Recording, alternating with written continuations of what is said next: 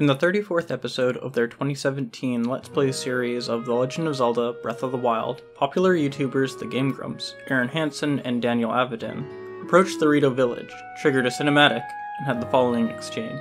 Yeah, like, this is cool and all. I kind of wish this wasn't there, though. What do you mean? Well, it just draws a lot of attention to it, and it makes it feel like, oh, I'm supposed to do this. Oh, I love it, dude. This is the shit that I was talking about that makes it feel like the scale is so grand to me. But I don't know, it's the opposite for me. It makes it feel small because, like, the designers clearly are like, this is what you're supposed to do in this giant world. Let's put a pin in this for now. The Legend of Zelda Breath of the Wild is famous for, among other things, being a huge departure from its contemporary 3D Zelda titles by being, well, basically a complete opposite game. Where Skyward Sword was rigidly linear, with the sand ship coming after the ancient cistern, but before the fire sanctuary, Breath of the Wild allows the player to do any number of the dungeons in any order that they want before fighting the final boss. Where Ocarina of Time has one path up Death Mountain, Breath of the Wild has infinity paths, and a lizard. All of this comes together to present a thesis of gameplay. What the game is mechanically about. A character role that the game assumes as it speaks to the player, an attitude by which it forms a relationship with them. An aesthetic of indifference.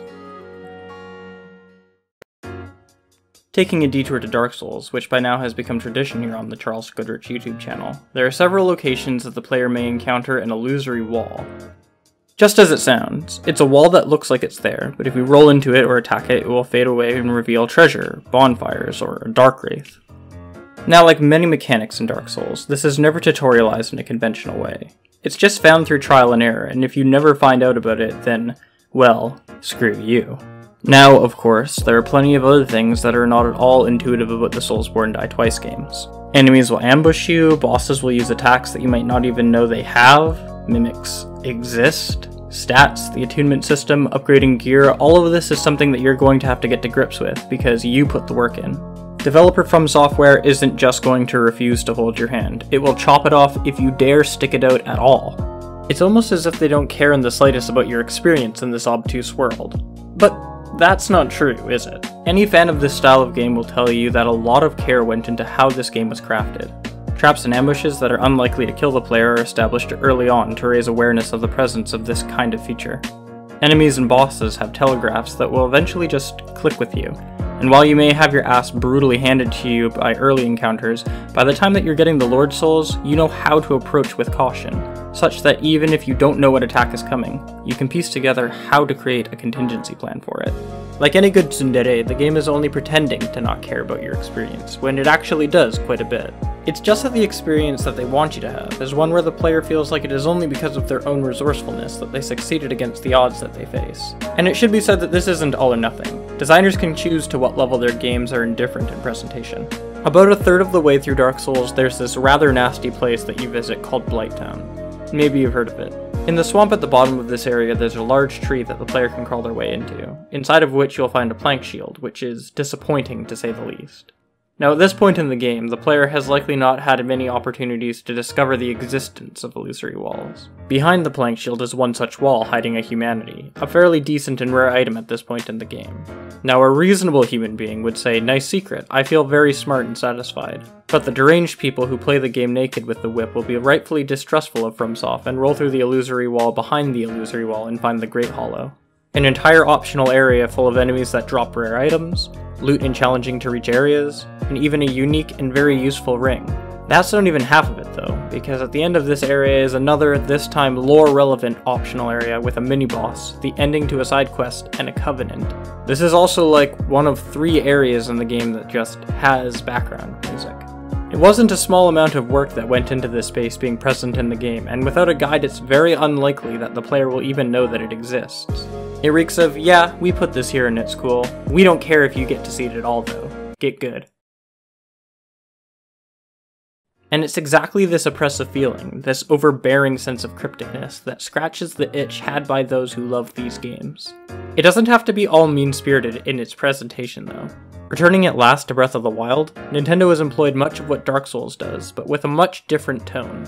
This time around, Hyrule is a vast kingdom of seemingly endless wonder. The player is so often driven by simple questions like, what's that thing over there? The game lets go and allows the player to do as they please. Don't want to go to Rito Village? Well, that's fine, you can just go straight to the Divine Beasts. And if you don't want to do that, then you can just kill Ganon whenever, there's no prerequisite. And for those of us for whom defeating the Big Bad himself was not a high priority, there's plenty of shrines, side quests, and Korok seeds to occupy our time with.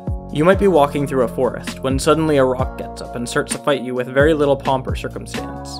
In any other 3D Zelda, the game would have stopped and had a little cutscene where the big rock monster pops out of the ground and has a title card appear or something. It's amazing what a tiny change like not taking control away from the player or even focusing on such things happening has.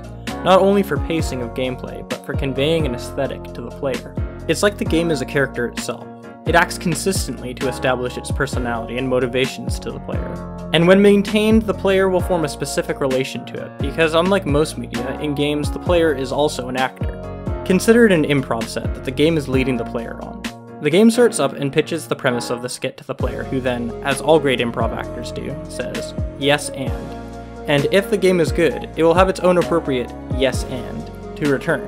This goes back and forth, and that's, in very, very short, gameplay. Now imagine what would happen if your improv partner dropped character in the middle of your routine together. It'd be completely jarring, wouldn't it? You'd have to swerve with them, and you might even feel as if you can't trust the character they were trying to establish before, or that you misinterpreted what they were going for. It creates a feeling of confusion and discomfort. Just like how it would be if you were playing a game where on the one hand you were doing something mundane such as crossing a canyon, and you hear some mysterious music crossfade in, an updraft appears beneath your feet and fireballs come towards you from off screen. You turn the camera to see where they're coming from and it's a giant dragon!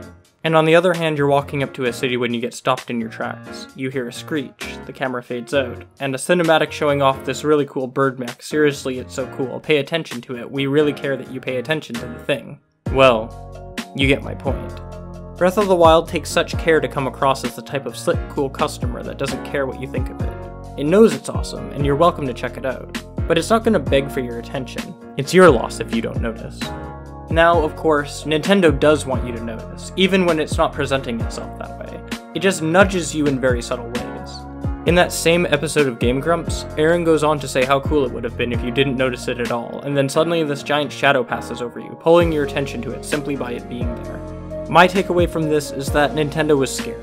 It can be terrifying to make a game with such a big scope and not have the work be noticed. It's common to want the people who see our work to see every inch of it, so that our time as developers wasn't wasted.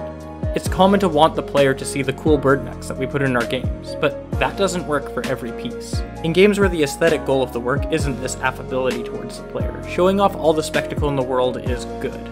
In the Uncharted franchise, characters spend half the game commenting on how great the view is, and it's perfectly in line with the tone of those games.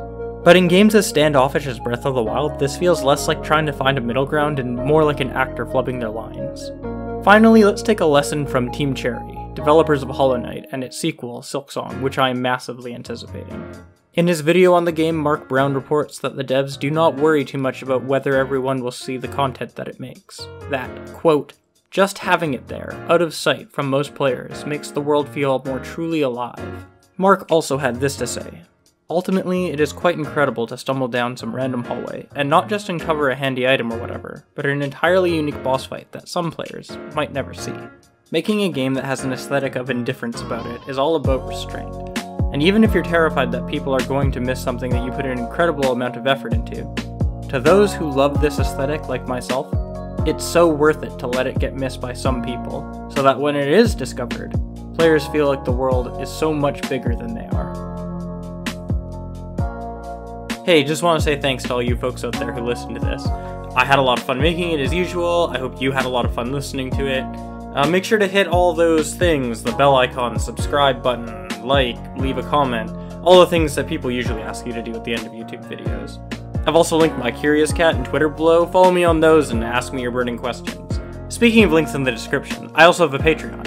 Patreon's a bit of extra money for me, and hopefully great fun for you.